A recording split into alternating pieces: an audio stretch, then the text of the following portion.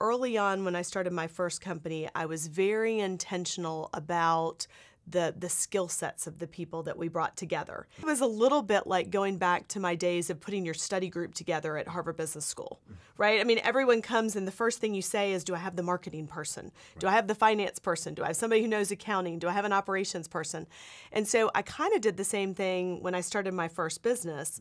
And if you looked at my kind of initial team, functionally it was a dream team. But what I realized is that mindsets matter more than skill sets.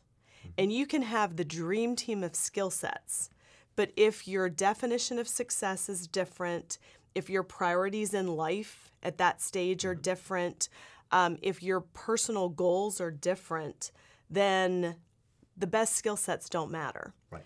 And I also realized that unless I'm doing brain surgery, I can probably teach you to do almost anything I need you to do, but I can't teach you how to think. And I can't teach you how to approach a failure or a challenge in a way that moves the company forward. Once you have this unique group of mindsets, how do you maintain it? Because I think what a lot of people do is we intellectually know that a diverse team is more valuable and more productive. And so we hire people that think differently, that look differently, that speak differently, and then without knowing it, we train the diversity right out. Because the only diversity that matters is the diversity of thought.